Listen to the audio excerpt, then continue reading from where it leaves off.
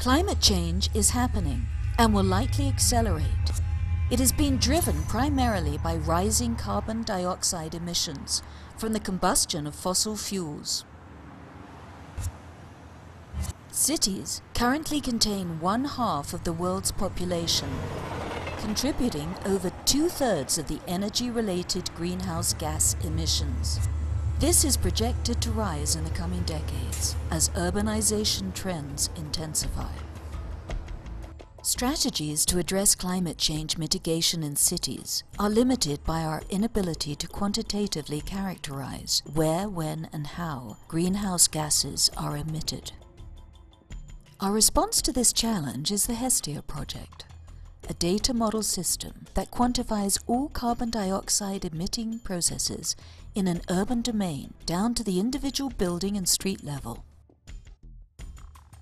We have completed this effort in the city of Indianapolis and are currently working on similar efforts in Los Angeles and Phoenix.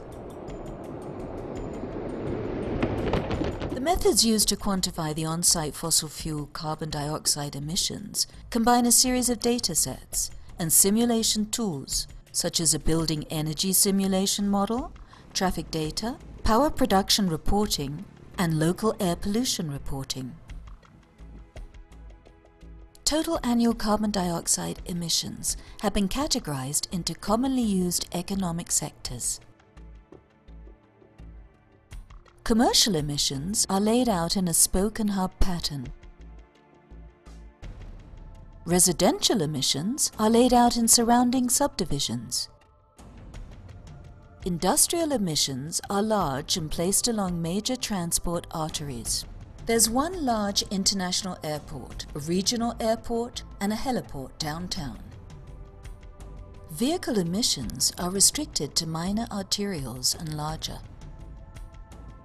Electricity production is dominated by the large coal-burning power plant near the city center.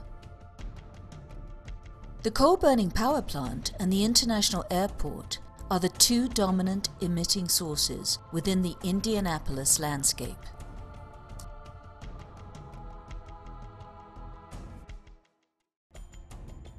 Hourly emissions show a more dynamic nature. Note that the commercial buildings have greater emissions during the daytime hours. Residential buildings, by contrast, have greater emissions during the nighttime hours.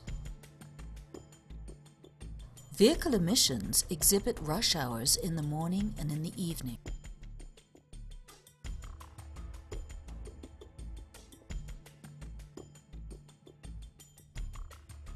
Here are all the sectors combined for night and day. Note the morning transition from the enhanced residential carbon dioxide emissions to the vehicle emissions, and then to the commercial and industrial emissions as the business day evolves.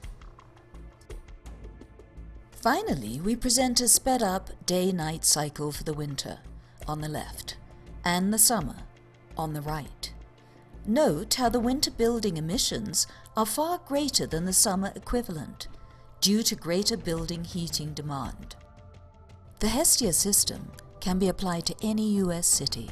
The system can be used for verification and holds tremendous potential as a guide for managers and local organizations to create effective, economically efficient emissions reduction options.